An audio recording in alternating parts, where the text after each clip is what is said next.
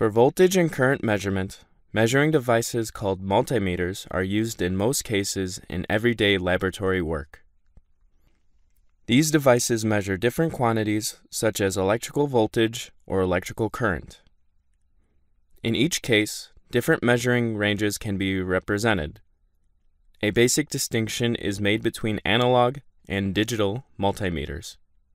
In analog devices, the measured variable is usually displayed by a pointer instrument using analog circuit technology.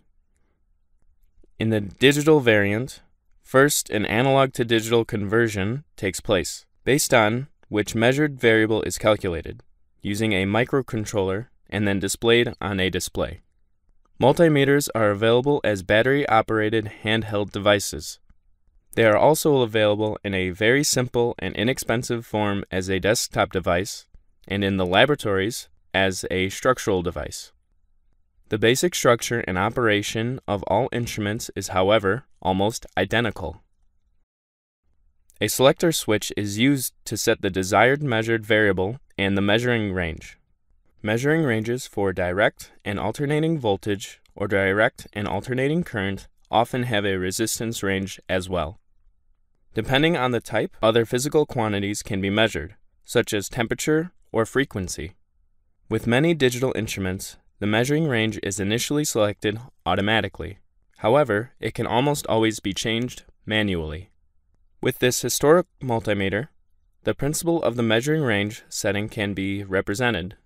The voltage measuring range is changed via the selector switch.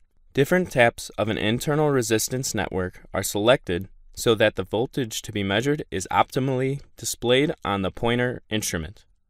This basic principle is still used today in all multimeters. Less visible, but an important distinguishing feature of the multimeter is the accuracy of the instruments.